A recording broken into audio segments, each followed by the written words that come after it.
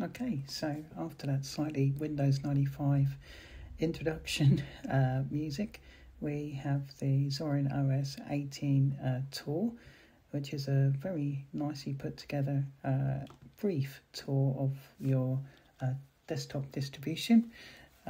So it tells you if you want to find things, then go to the menu to launch apps, and we then get the Zorin appearance options, and this is how you customize the look of your desktop environment. As you can see, by the way, I've switched to OBS view. I have OBS running down here. Given that this is Zorin OS Pro, obviously with Zorin OS Pro you get all the applications installed by default, so I haven't had to go and download OBS, it was already installed. So that's quite a nice little feature.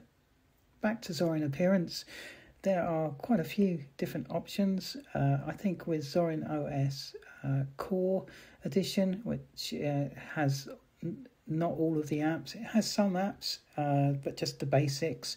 But this Pro Edition has all the apps that you could possibly want in there, so lots to play with on this edition of Zorin OS 18 Pro.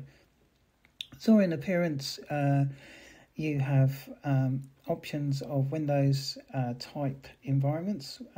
Just as a side note, I do like that this task panel, or the panel down here, is now got rounded corners. It looks a lot more modern and sleek. So you have this kind of Windows type environment where there's a menu here, and then obviously if you want to access sub-menus, then you can go in and access the sub-menus like so. If you want a slightly different menu system but a slightly narrower panel at the bottom, then you can choose the second option, and again it's the same sort of thing with the application launcher. Here we have a kind of Windows 11 almost environment, and here we can go to show apps, and it brings up a whole large screen with all the applications on there, a little bit like Apple does when with their Dash, and I believe it's called Dash actually. A bit of a shame that they haven't included by default the Blur My Dash GNOME extension that you can get hold of. I think that's a really nice extension, so that's something that if I was to keep on running this, I would certainly have that. It would be a bit better than this kind of plain background, and would feel a bit more modern if that was blurred. But that's easily done. You just download GNOME extensions and enable Blur My Dash. Another option here is this one, which moves the panel up to the top here with the time in the center, a la Mac OS and your controls are there. In terms of accessing the applications, you have to press the super key and you show apps, and again you get your dash there.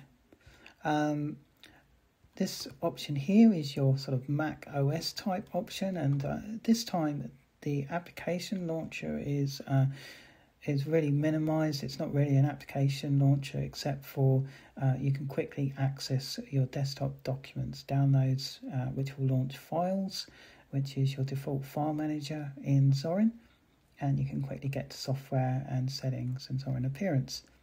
You can also shut down, restart, and lock your system as well. So it's a much more Finder-esque type menu that you would see on Mac OS. Again, the time is all up here in the top corner, and the main panel is at the top with a dock at the bottom. So that's all pretty good. You can pin applications to the dock at the bottom as well.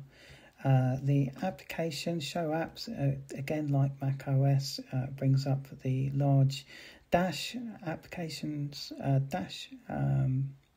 dashboard, and the dashboard then you can see how many applications are installed with Zorin OS. Quite a few.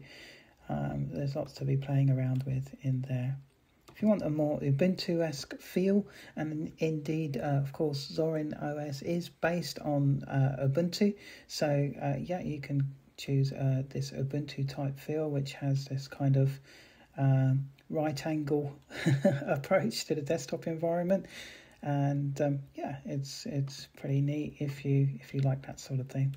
Further down, we've sort of got a hybrid Mac OS type environment, but with a slightly larger, instead of the Finder-esque type clicking in the left-hand corner, you have this large application launcher here as well, rather than using the dashboard to launch your applications. And then back to more or less Zorin's default, which is this one here.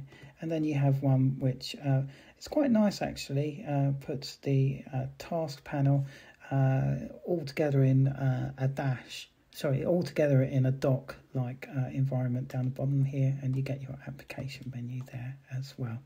So a lot of things you can play with and tweak within Zorin Appearance. You can also change the theme, change the accent color. You've got different effects, so you can enable jelly mode if you want. So if you like your jelly like windows, you can do that. You can enable desktop cube as well to switch between screens. There we go. 3-finger gesture on the trackpad will allow me to switch, so that's really cool. Very retro that, and so on. You can do all sorts in here. It's all here. You can also choose how, when you click on the title bar, what happens, whether you double click to maximize it or single click, a la KDE environment. And interface, you can choose what your super key, your left super key will do, and your default fonts, of course. So that's all in Zorin Appearance. A nicely put together control panel for controlling the appearance. You can now connect your online accounts as well, so that's also pretty nice. You could do that in previous versions of Zorin, but now we can connect Microsoft 365 and OneDrive, and this means that you can more tightly integrate with your Microsoft account if you have one, and certainly if you are coming from Microsoft Windows, you will probably have been forced to have a OneDrive account, because Microsoft are very keen for you to sign up to everything they've got and give all your life away to them. But if you have done that and you are migrating from Microsoft, then you can integrate your 365 account, and all your OneDrive will appear in here, so that's quite nice. You can also connect your Google account in a similar sort of fashion, and again your Google Drive will appear as an extra drive in files. Also things like Google Photos and things like that can tightly integrate. You can also integrate with Nextcloud, Microsoft Exchange and other SMTP email clients. Of course, you can also connect your phone with Zorin Connect as well. This only works for Android phones. It doesn't work for iOS, given that iOS is a more tightly integrated walled garden type operating system. So it doesn't really work with iOS phones, but I will say that with iOS phones, if you plug them in to your machine, they will appear as a drive, and you can indeed share information using that as well. That's quite nice. Of course, then you have your application or your software center. That's this thing here, and it's really the default GNOME or GNOME software center. What you will see now with Zorin OS 18 is there's always a search bar in the top left corner. It will be in the same place. So if you go to Files, there you go. So you'll see a Search Everywhere button there. So that makes a lot of sense in terms of how the operating system flows. Right, so what else is new in Zorin OS? Well, the default internet browser is Brave, and if we launch Brave here, you can see that launches with Zorin.com OS as the default page. And actually, if we go to Zorin OS, currently, because this is a pre-release of Zorin OS 18 that the Zorin team have kindly let me use for this review on the day of Zorin OS 18 release. indeed Independence Day for Windows users. You can see that to actually obtain Zorin OS Pro is not free. It is £47.99 in the UK, and that includes their sales tax as well. And yeah, it's not an insignificant amount, and there you can see it has a good description of all the different types of appearances that are available out of the box, which is pretty good. And you can see exactly as well all the applications they've listed and things that you can do with Zorin out of the box without having to add any more applications. What I will say is that, of course, most of these applications, or in fact all of these applications, are in some shape or form open source and free.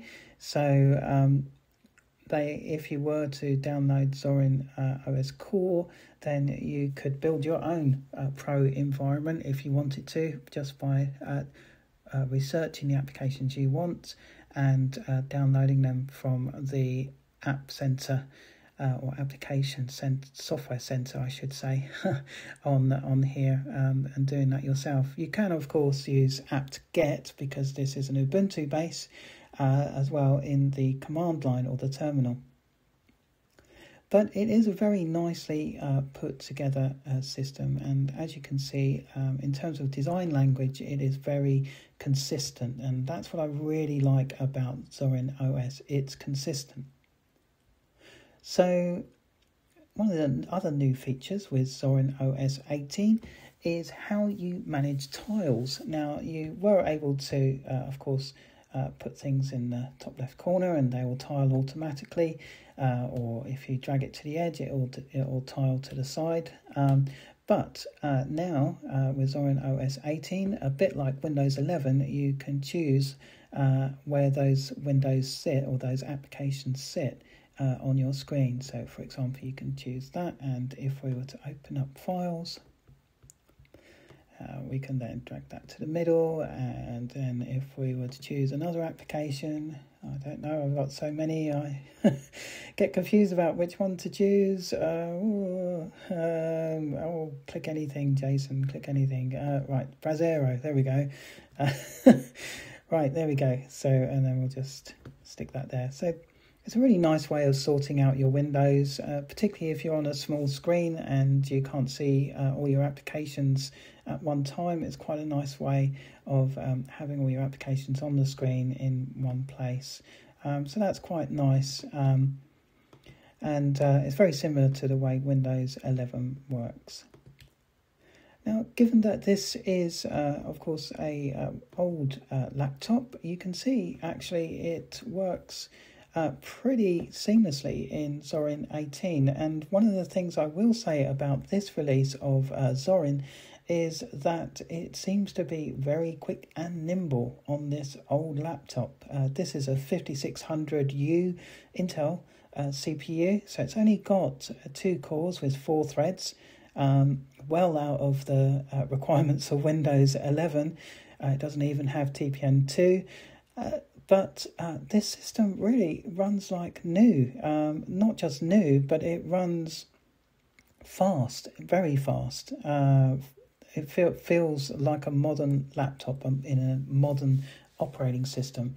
So that's one of the benefits, I believe, of installing Linux full stop on your older hardware, is that it will make your hardware feel like a fresh new machine and make it run like new. So if you're satisfied with your current hardware, be it Intel Mac or a Windows PC that doesn't meet the Windows 11 requirements, then yeah, I think something like Zorin OS really makes a big difference to longevity of your hardware.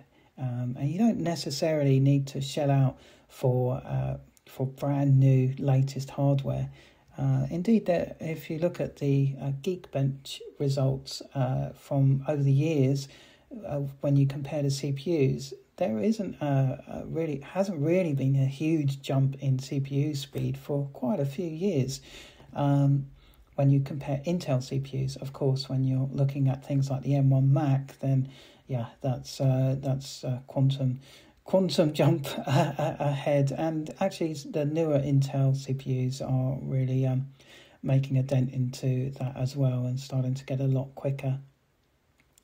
But if you need to keep your machine going and you don't want to take a trip to the dump with your machine, or contribute to e-waste on this wonderful earth of ours, then Linux could really help you there. So the big question is Zorin OS Pro really worth your money? Because after all these applications are open source. All these applications you could download yourself if you download Zorin OS Core, and you could have potentially obviously a slightly leaner system with that type of environment. What I will say is that I believe that the developers and the team behind not just Zorin OS, but just generally in the Linux world, they should be rewarded for their effort. I think it's one of the benefits, but also one of the downsides of the open source world is, of course, to write an application, to put together a desktop environment such as this one. It takes a lot of effort. It takes a lot of time. It takes people who are professionals in their full time generally, or they're just very talented people. It takes them a long time to do this, and a lot of thought and effort. So I think they should be rewarded for their time. So I would argue quite strongly that actually for a system such as this, where it's been so well put together, where the applications have been thoughtfully collected and put together for you, I mean, you really won't or shouldn't need to look for anything outside of what's already installed on your operating system or in your desktop environment for a long time with this collection of applications, unless you have something quite specific in mind. I think it is actually worth the money. So if you are looking for an operating system to replace Windows, or you are looking to revive that old Intel MacBook that maybe is sitting there in the drawer now because Apple decided it's obsolete. If you're looking to revive hardware generally, any type of PC or MacBook, then Zorin OS could be the operating system for you. It could be a very good starter if you're new to Linux. Like I said before, everything just works. It really does. And it works in a way that you would expect it to. It really does feel like a very polished distribution indeed. So big congrats to the Zorin OS team. And thank you again for allowing me to review this release candidate of Zorin OS 18 Pro. And thank you for taking the time to watch this video. I hope you've enjoyed it, and I look forward to seeing you next time. Thanks for watching.